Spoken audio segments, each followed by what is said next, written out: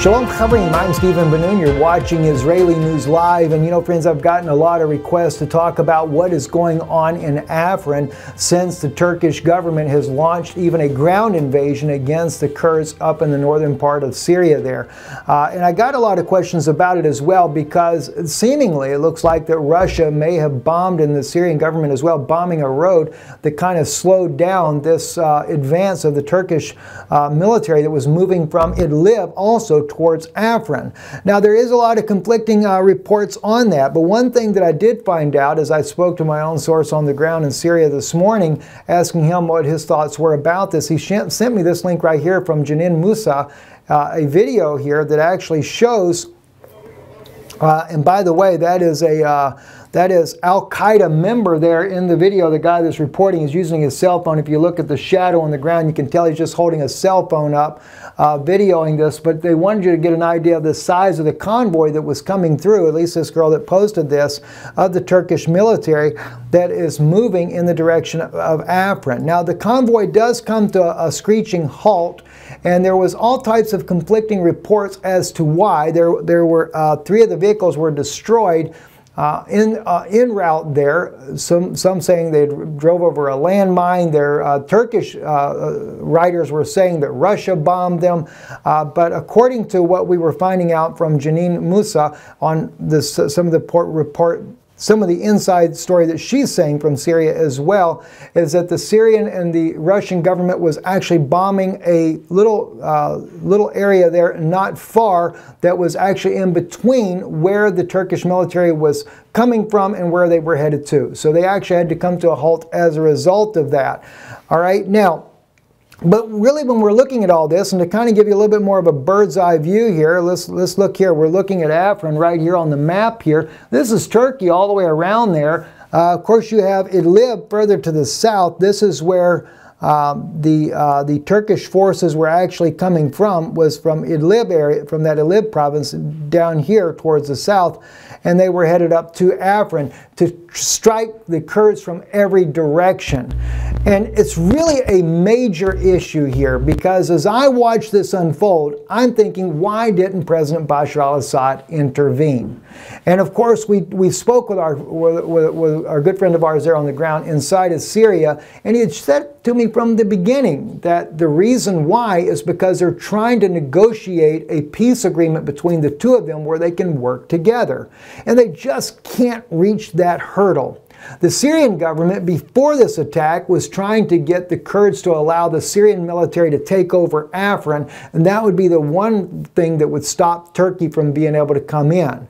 But I think it's a much bigger campaign also, because after all, we also see that Germany has supplied the Turkish government with their Leopard tanks, and those tanks have actually crossed over the border against the citizens of Afrin as well. And I say citizens, I know there's Kurdish fighters there too, but it is the citizens that are paying a heavy toll in this fight.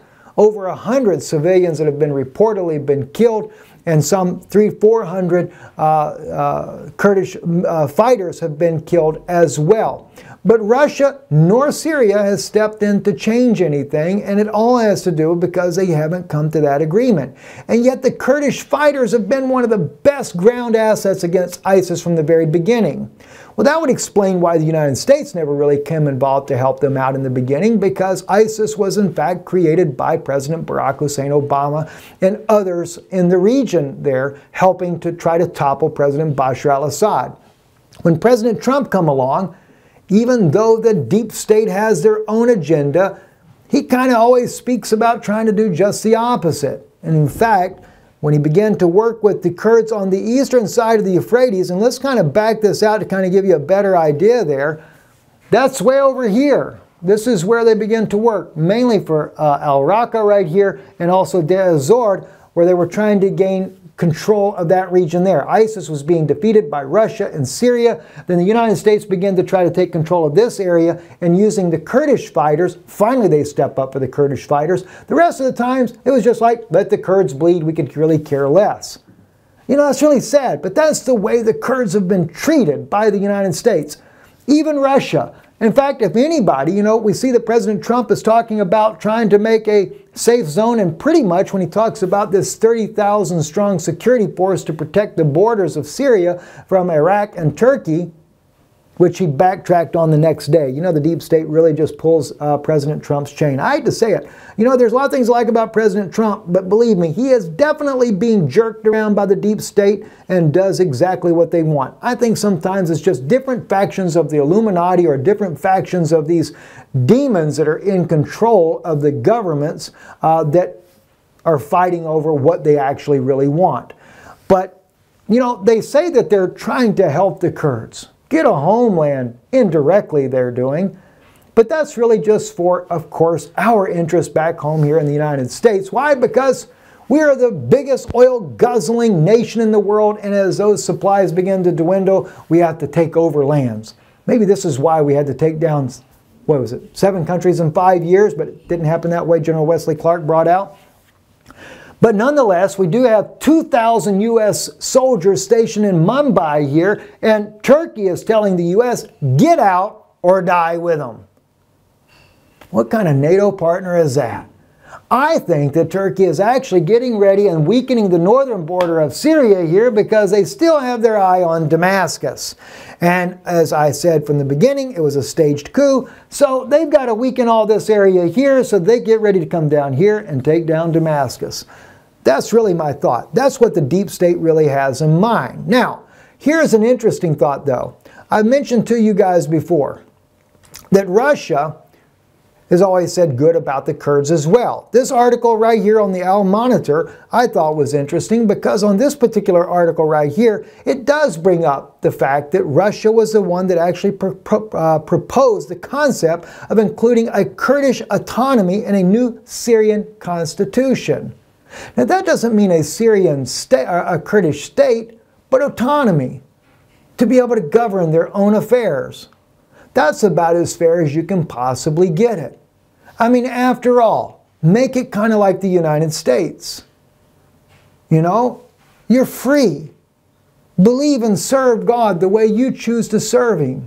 And I appreciate the egalitarian side of the Kurdish people as well. As we see here in the article right here that was, let me just show you this one here. This was written by Dilar Darik. Forgive me if I mispronounce your name.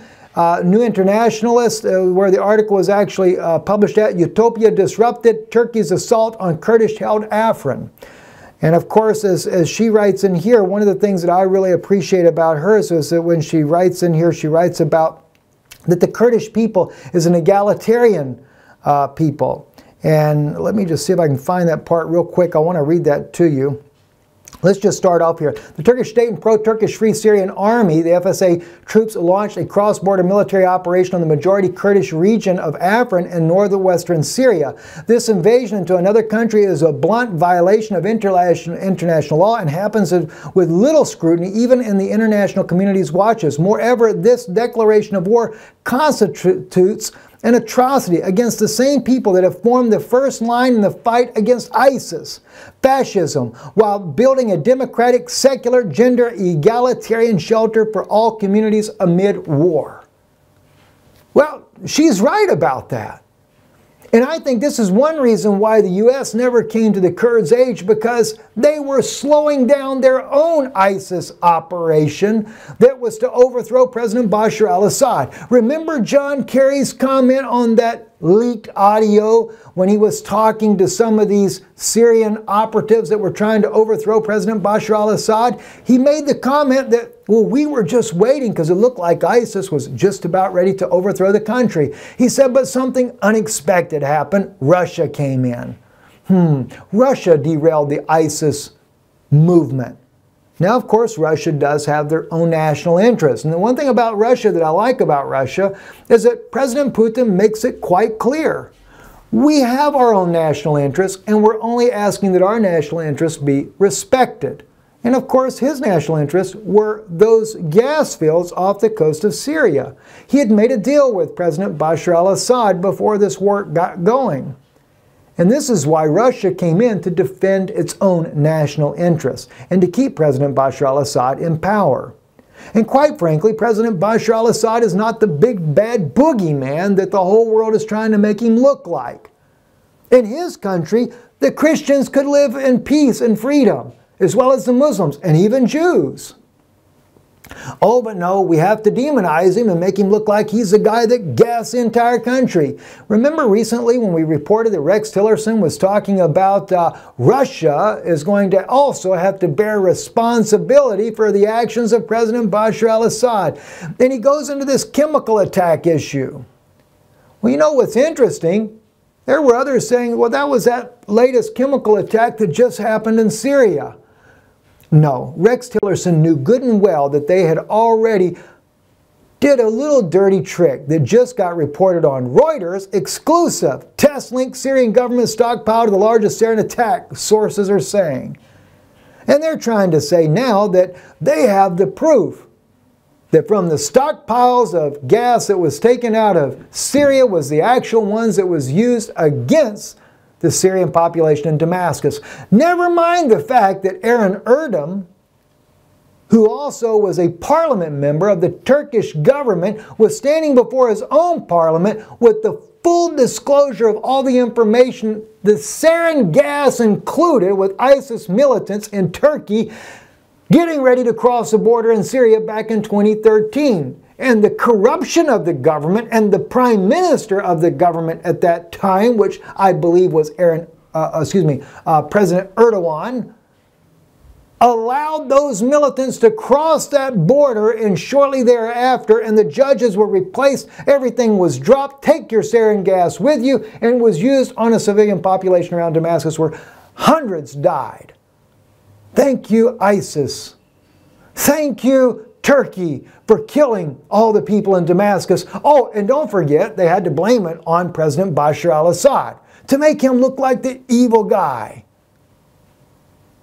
You know, this is really unbelievable. Do people really believe this? I mean, British journalist Seymour Hersh also uncovered the evidence that linked Hillary Clinton, Secretary of State at the time, of making sure that that gas came from a stockpile in a country that America had overthrown. Oh, but believe me, Russia's not allowed to be a part of any of the testing of the sarin gas because, after all, if you're going to concoct a story and make it a bunch of lies, you got to make sure that nobody else has their hands in it except the people that will say, yes, sir. This is really a shame what's happening all over in Syria. So, the thing is, I'm sure the attacks on Syria, Damascus, are very near at hand. And this whole issue of Turkey crossing the border and NATO doing nothing about it, and Russia being fooled into it, is only a play. Don't worry, President Bashar al-Assad. They're targeting Damascus in the very near future. But they'll, of course, blame it on you again, saying that you gassed your people. All the propaganda, and nobody pays attention. Anyway, Russia's role in Afrin depends on Turkey's true intention. I'm sorry, we'd already gone into this right here. Let's move on, guys, as we finish up today's news broadcast. Syria, Turkey's arrests hundreds of criticizing Afrin offensive. Looky there. See? President Erdogan, he does not allow freedom of speech. This is on the BBC, no less. Syria war. Turkey arrests hundreds for criticizing Afrin offensive. More than 300 people have been arrested in Turkey after posting messages online criticizing the country's military offensive across the border in Syria. The message condemning the Turkish military operation to push a Kurdish militia out of Syria's northern region of Afrin were posted on social media. The users were detained for spreading terror propaganda. You express your discontent. Can you imagine where I would end up being if I lived in Turkey right about now? And I've been to Turkey before. I don't think I'll ever fly through there again because I really realize that I would definitely be the next on their target. Concluding here, I wanted to kind of share with you this here from Lorenzo's site on Already Happened. He's showing this video here, and I saw the report yesterday come out. They're saying that a Sukhoi 27 flew dangerously close to one of our U.S. planes there that are spying on Crimea right now. I did get to look at the coordinates of that actual flight path. no doubt probably over international waters, but certainly in a place to where they can see what Russia is doing right now, because they're getting ready to go to war against Russia, and Russia doing the drills with the S-400 system here just earlier this past week. We see Russia's military building up in other areas, more war games going on all across the Baltic, and of course down here in the Black Sea here, we get this Sukhoi 27 that does, and it is dangerously close, flying right there in front of the path of this U.S. spy plane there. So no doubt that was something for a cause of very concern for the U.S. And rightfully so. It was dangerously close. I don't think you really have to fly in front of a spy plane to let them know that you don't want them in that area there. Just the very presence of the Sukhoi 27 should be enough to deter the person not to want to fly there. But the plane did. When I looked at the flight path, it doesn't show it on this here. They actually fly the coast, go all the way back down through here and come back again. I don't think it's as far south as what they show here on the map here, because when I looked at the actual flight path, it was closer to the island, but no doubt was in international waters. I don't think that the U.S. broke that issue there. Ukraine, Kiev Post is also reporting that they have now tested a new cruise missile. Don't forget, Ukraine did have a lot of nuclear weapons at one time, and I'm sure there are still nuclear weapons available there. But Ukraine now has developed their own ICBM, and this ICBM is able to take out warships, pretty much anything that Russia would have, as well as being able to target Donetsk and Luhansk region. That is going to ump the ante. That is definitely stepping up in technology. It is based off of an old Russian missile that was developed by Russia back in 2003, so it's not too old. It is state-of-the-art there, and it could definitely change the war on the ground in eastern Ukraine once this thing is armed. If we go in this direction, we are definitely looking at an all-out war. I'm Stephen DeNoon. You're watching Israeli News Live. Very troubling indeed, the things that are happening in the world. If you're blessed by this broadcast, please support the work we're doing. You can visit us at IsraeliNewsLive.org, donate online. You can also mail us here in Florida or in the Czech Republic. If you want to mail in Florida, it's DeNoon Institute, 8297 ChampionsGate Blvd, number 442, right there on the bottom of your screen. ChampionsGate Florida, 33896. If you desire to do it in Europe, because we do have some followers in Europe as well that help us out keeping the broadcast on the air, it is, of course, DeNoon Institute. It is P.O. Box 46, 15006, Praha 56, Czech Republic. And we thank you and really thank you for your support and keeping our broadcast on the air. God bless you and shalom. Very interesting message coming out here shortly.